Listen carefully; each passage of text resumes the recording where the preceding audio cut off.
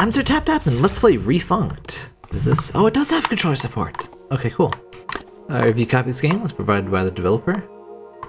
A little weirdness with the water shader there. If you look at the direction I'm moving. Just a minor thing.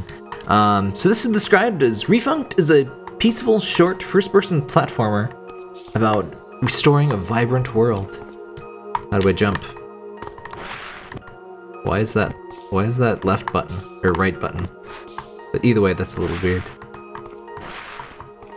I have like a slide. Okay, button. Oh, okay. I'll tell you a secret. If you want to pitch me a game, tell me that it is short and worth it. An awesome 1 hour or like 2 hour or minimum or like maximum of like 5 hours. As long as it feels worth it. Worth whatever the cost. That's my jam. I want to play a wide variety of games, and I want to. Okay, I think this has wall jumps. Yes, it does. Okay, how do I?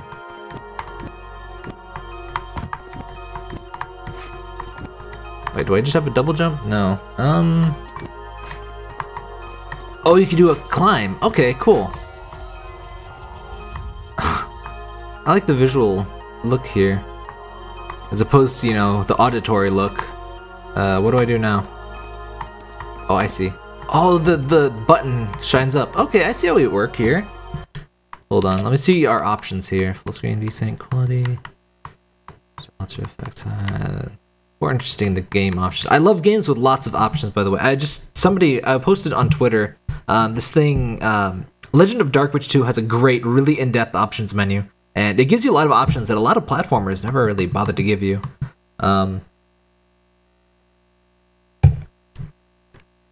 Some people say that you should never have like too many options because you don't want because people get confused or whatever. And it's like the reality is people that would get confused with too many options, they're probably just never going to open the options menu to begin with. So if you can hear that hiss, I'll try and edit that out. You can only hear it when the audio is totally silent, but I did some stuff with the sound of my computer and it's not quite right yet. I don't know. I think I have too much. Do I need to get over? Up? Not quite high enough. I don't know. I guess I must have too much noisy equipment. What was that? Hello? We got an achievement for it apparently.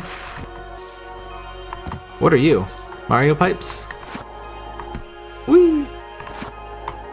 Okay. Whee! But yeah. Don't let anyone tell you that recording is easy. There's so much stupid crap that can go wrong. What's this? Oh, Mr. Blue or Yellow panel. Colors. What are colors even?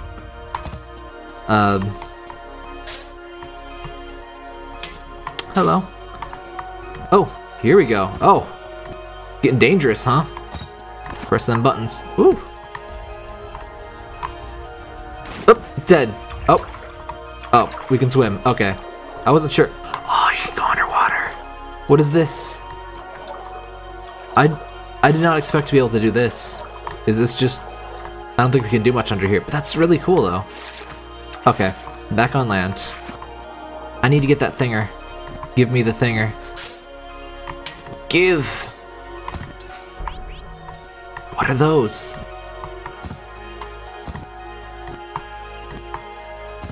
What are these? Why are there so many?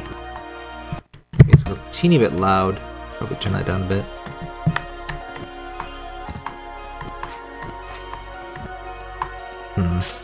Oh wait, first let me get this. I don't know what I'm doing other than pressing these buttons and making things green again, but I do like the visual style of this game. It's a little weird. I'm hoping we find some different colored stuff, but the general concept's pretty great. There we go. I guess I can list off these features here. Platforming, wall jumps, slides, pipes, lifts, springboards. Hello.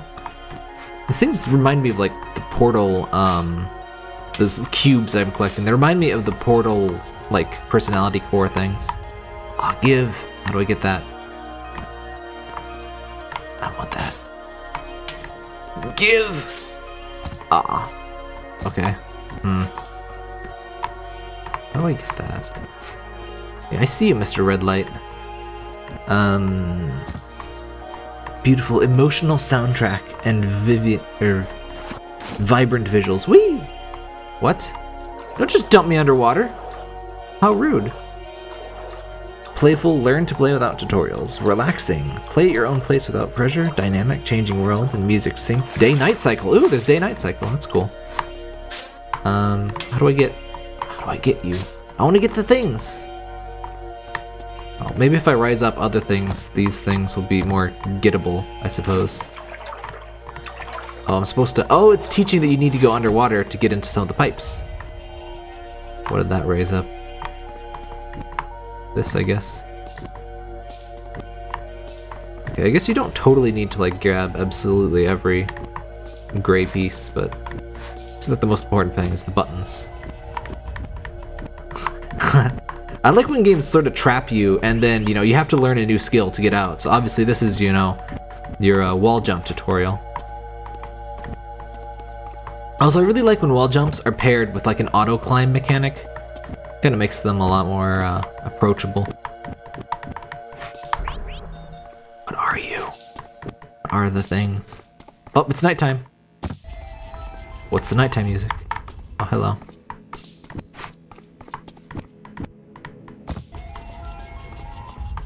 How do I get to you? Oh, here we go. I like that. I really like that you can wall jump, like, with your butt. Like, if you're facing a wall to your rear, you can still... Ah, dang it. You can still do the jump. I think I can just barely get to this thing. Give. Okay. Doesn't really run. Oh, no, nope, nope, nope, nope, nope. Yeah, you just need to touch a wall. You don't need to be facing it, so... The movement's just very relaxed and like... Oop! Oh, yes! I knew it! Still don't know how to get to that one, but it's probably raise up some stuff later that lets me get to it. What is it? Oh, that's a button.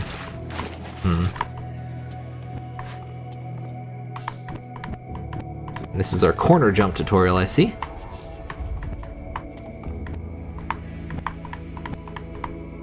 Really like how nice and chill this is. I guess let's...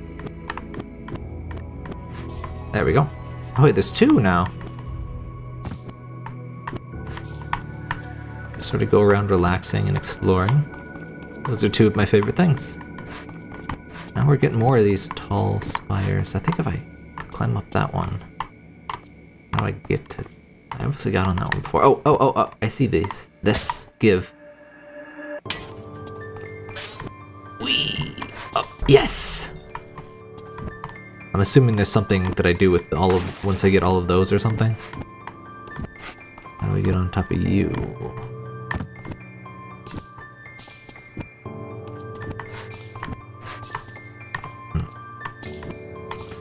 I like these ones where they're like hidden under other stuff. How do I get to you? Go under? I sure do. That's neat. Alright. I like the sort of quiet progression where things get a little bit more complicated, but it's all pretty handleable and nothing's too weird. I think we already went through that. So how do I...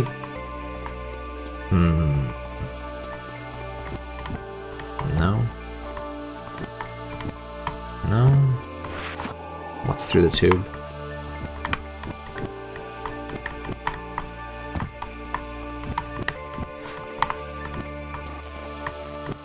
Yeah, the wall jump thing basically lets you face whatever wall that you want to climb instead of what you need to jump off of. Can I get up here this way? I sure can. Still not sure. How did I get up to that? Did I just... Oh, here we go. Simple enough. That actually might have given me enough lift, but no, that's fine. Do I... Oh, 46. I guess there's a completion meter. Alright, I guess I guess we'll go for 100% then. Doesn't seem like it'll take too long. I wonder if that 100% is based on like the buttons, or if I absolutely need to cover absolutely every bit of grayness. I'll try not to leave anything obvious, so just in case. Whee! Alright. Oh, the price of this game is $3, by the way. It's on Steam. Got the press kit open here in another window. I keep forgetting to like explain things about the game. I tend to just jump into the game and play it, because I mean, you know, press info and stuff is nice, but generally speaking, what I need to know is in the game. I mean, price is pretty relevant, but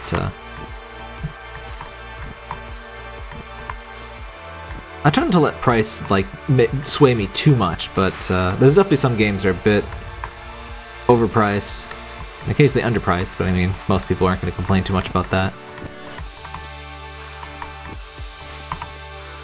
Oh hey! When did you get here? Do what you love to do? Do you do what you love to do? Oh.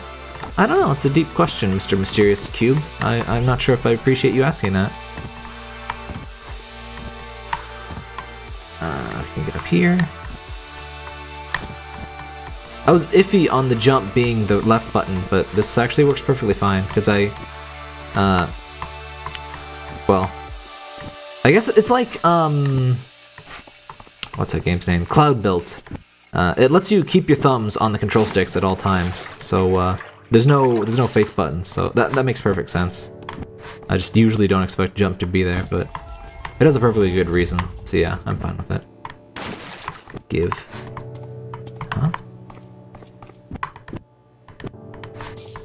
Button.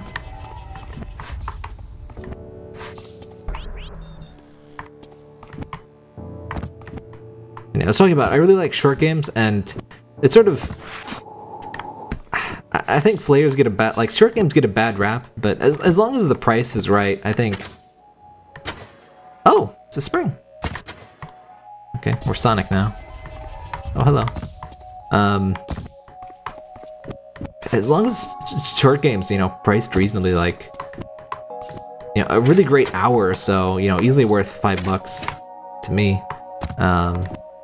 You know, some people have less disposable income, and maybe they, you know, want like a billion hours for like 9 cents, but generally thinking as long as you're reasonable. Oh, do we gotta press multiple buttons now? What is that? Oh, that's just the sun moving. I thought there was like a big thing moving, but I guess it's... What is that? Oh, it's the moon. Hello, Mr. Moon. Did you know that moonlight is the exact same as sunlight? It's just reflected, so... If vampires are really, you know, explode in sunlight, they should explode in moonlight too, but, just a little random fact there. I guess as long as it's, you know... It's reasonable if you explain it like... Well, vampires and reasonable don't tend to belong in the same sentence, but, it makes sense as long as you're like, okay, it's less, you know, they're sensitive to sunlight, but it's not like any amount of sun will kill them. But like, the thing where like vampires get extra power in the moonlight, that's a little bit silly, but... I think was it Blade that like, it's ultraviolet, it's not the sun, it's the ultraviolet rays, you know, that's sort of trying to take science into account, which I can appreciate when stuff kind of does that. I guess most people won't be interested in their vampires for the sciencey bits, but I like when games kind of try to reconcile, you know, myth and reality a little bit. But the most important thing is always internal consistency, you know, even if you have magic, you can't really just be like, ah, screw you, it's magic, it always works. It's like, you know, but if like Harry Potter gets stuck in, you know, whatever place, and then he just happens to have a spell that lets him like teleport anywhere. I don't know if that's like reasonable in Harry Potter or not, but like, then you gotta wonder, why didn't he use that before in like, you know, other situation where he got trapped, but he didn't do that. It's like, it's all about consistency. It's not necessarily about, you know, 100% physically possible, but you gotta create an internally consistent world. Anyway, this has nothing to do with this game, but a little confused. Sorry, these button noises are a little loud. I'll move my controller a bit here. I always forget. If my controller's a bit too close to the microphone, it gets a little noisy. How do... I guess here... I'm getting a little bit more difficult, so... What's my approach here? I think if I... Can I go up that? Maybe this is better. Yeah, there you go. There we go. Crisis of... Never mind. Crisis not averted. Crisis intact. Might as well climb these while I'm here. Bad idea, actually. Never mind. Ah, man, how do we get back up there? Is it this? Alright. Alright, very careful. Be very, very quiet. Hunting wabbits, damn it. Alright. We got this, it's fine, I got this. No reason to be concerned. No cause for alarm. This one. And this one? And this one. The biggest thing about first-person platforming is not knowing when you're at the edge of a thing. It's like... So, the more precise jumps are a little... That's why I think... I've pretty much never seen a first-person game do this, but something I really like in platformers, where precision is kind of important, is they let you jump a few seconds after you leap off of a thing. Mercenary Kings does this absolutely beautifully. So, when you walk off an edge, you can jump like for about 2 frames after your character leaves the platform, and the character sprite will dip 1 pixel. And as long as you press jump right when your character is dipping that 1 pixel, you will always jump. And it's just, it's perfect, because it's 100%, there we go. Yeah, it's 100% predictable, it's a great visual feedback, it has just a wide enough window to be consistent. It just feels really good. Where are we going? This one's yellow. Have we upgraded to the yellow zone? How do we get up to the yellow zone? We still got some things to get. Wait, we're 94%? Is that... I guess that's the game end button. But I want to get those other things. Should I get those before or after I press the yellow button? I'm a little scared here. If I go through this, can I... Yep! Okay. Okay, we're close enough to the yellow button. I'm gonna press it. I'm not sure if we're gonna get the bad ending or something. But we're gonna press it. We're gonna press it! Oh, yeah! Oh, it was a heart. Aw. What makes you smile? I don't know, game. Thank you. Whee! Splat. Alright, 96%. So we still have those items to get. I'm gonna go get those. Alright, there's one. Alright. Alright. I'm gonna guess this is the key. Yep, probably. Maybe not. Wait, if I jump off this at just the right time, will it launch me up? It sure will. Okay. So there's 3 more to get. Or possibly 2. Depends on how they count up. I definitely see that one, so let's head over that way. Aw, that's not quite what I wanted to do. Whee! Alright.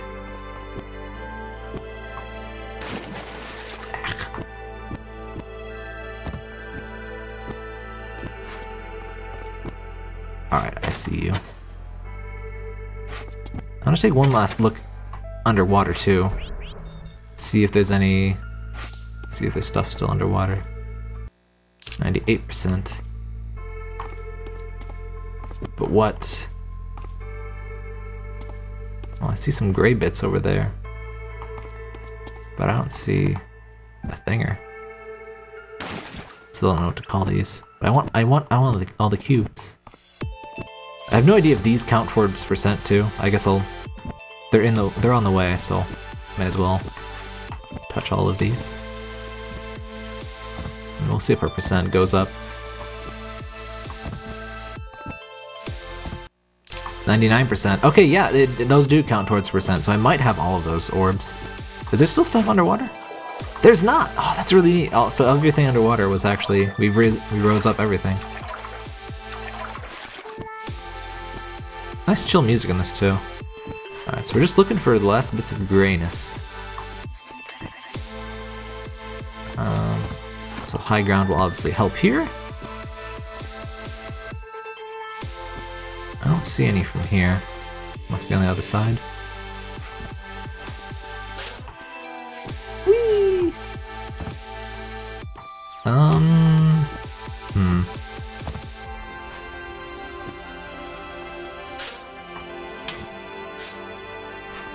But where? Where is the last 1%? Oh! I see a gray bit. Come here, Mr. Gray Bit. I must heal you. I must absolve you of your sins. Blip. Oh, hey! I'm gonna assume that's our 100% completion. What makes you you? Fireworks! That's what makes me me. Yep, 100% Refunct.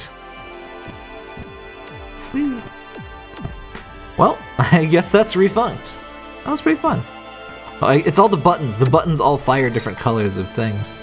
That's neat.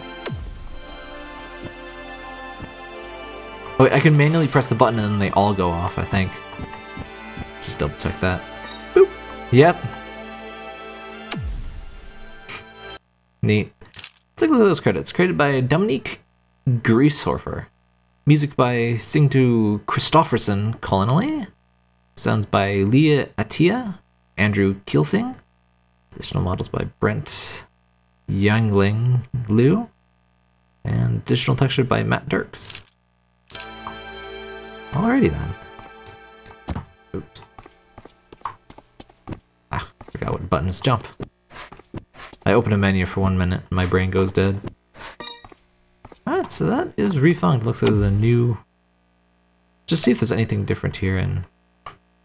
Excuse me? Okay, there we go. Keys and mouse. Game, field of view, reticle. Yeah, I personally think as long as you have... I'm just wondering if this is any different. Probably isn't. Bloop. Yeah, this is how we started. So yeah. So this was Refunct. Alright, let me finish my thought. I really think, as long as your defaults are really good for your options, you know, it doesn't really matter that your options menu is a little complicated. And you can just do stuff like have an advanced menu, like as long as you hide the complexity, I don't really think complexity is a bad thing. You try to present the simplest thing, and you try to give that illusion of simplicity, but I really don't think there's an extremely compelling argument for completely removing the ability to customize stuff. Simplicity is sort of like, it's a bit of a false idol in my opinion. Simplicity is great, but people go for that ultimate simplicity where you actually remove features and like you can't do stuff like, oh, it's too complicated to be able to configure your controller, adjust the field of view. It's like, well, no, it's really not. But whee! Yeah, this was Refunct, and that was pretty fun.